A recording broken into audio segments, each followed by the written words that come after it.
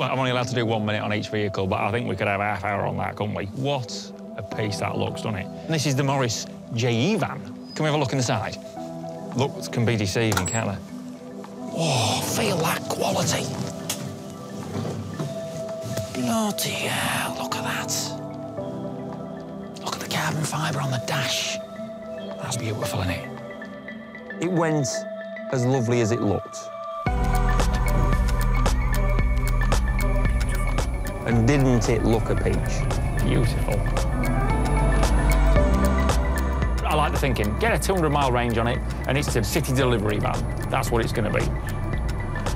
You get 2 Euro pallets in the back, which is a bonus, with a ton payload. What more do we want? Let's have a word with them about the cup holders. We've only got a couple of cup holders. This is £60,000.